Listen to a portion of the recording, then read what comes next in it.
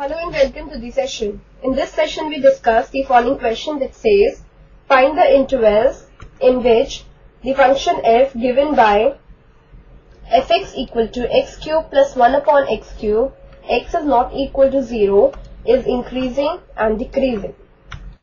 Let's move on to the solution now.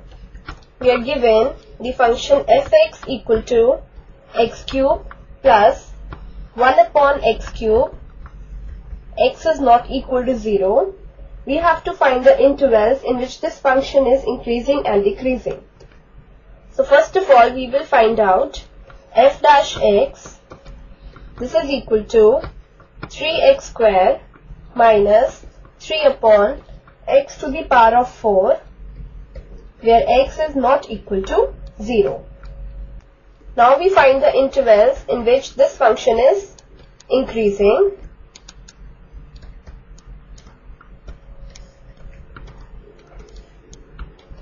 The function fx is increasing if and only if we have f dash x is greater than equal to 0, that is 3x square minus 3 upon x to the power of 4 is greater than equal to 0, where x is not equal to 0.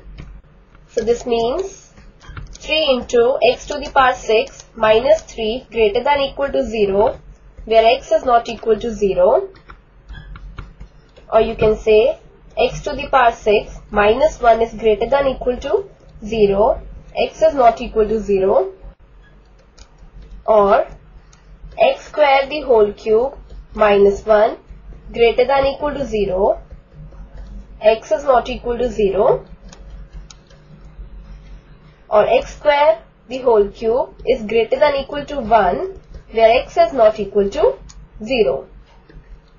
Or you can say further, x square is greater than equal to 1, where x is not equal to 0. This means we have x square minus 1 is greater than equal to 0, where x is not equal to 0. Now we factorize x square minus 1, so we have x plus 1 whole multiplied by x minus 1 is greater than equal to 0, where x is not equal to 0. So, either both these factors would be greater than equal to 0 or both would be less than equal to 0, so that the product is greater than equal to 0.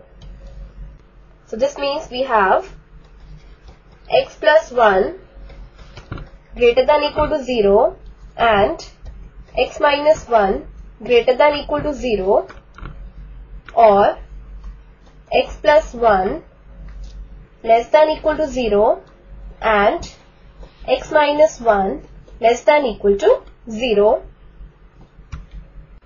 where again x is not equal to 0. So this means we have x is greater than equal to minus 1 and x is greater than equal to 1, or x is less than equal to minus 1 and x is less than equal to 1. Again, x is not equal to 0.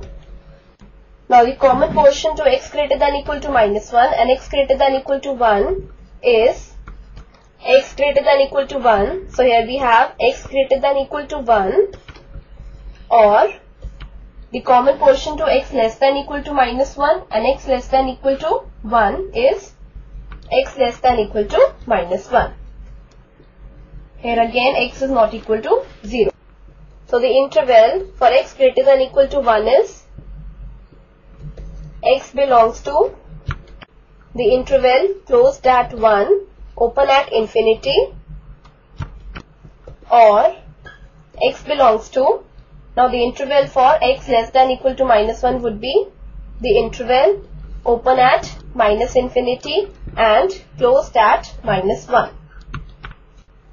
So that is, we get x belongs to the interval open at minus infinity, closed at minus 1, union interval closed at 1, open at infinity. Thus, the function fx is increasing in the interval open at minus infinity, closed at minus 1, union, closed at 1, open at infinity. So this is the interval in which the function fx is increasing.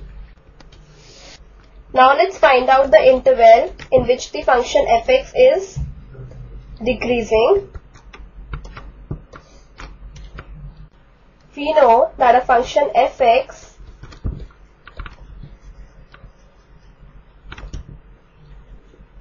is decreasing if and only if f dash x is less than equal to 0. This means 3x square minus 3 upon x to the power 4 is less than equal to 0, where again x is not equal to 0. So this would mean 3 into x to the power 6 minus 3 is less than equal to 0, where x is not equal to 0. So further we get x to the power 6 minus 1 is less than equal to 0, where x is not equal to 0. Or x square the whole cube minus 1 is less than equal to 0, where x is not equal to 0. This means x square the whole cube is less than equal to 1, where x is not equal to 0. Or x square is less than equal to 1, where x is not equal to 0. Further, x square minus 1 is less than equal to 0, where x is not equal to 0. This means x plus 1 whole multiplied by x minus 1 is less than equal to 0, where x is not equal to 0. So this means we have x belongs to the interval closed at minus 1, open at 0, or x belongs to the interval open at 0, closed at 1, since x is not equal to 0. Thus we get x belongs to the interval closed at minus 1, open at 0, union, interval open at 0, closed at 1. Thus, fx is decreasing in the interval closed at minus 1, open at 0, union, the interval open at 0, closed at 1.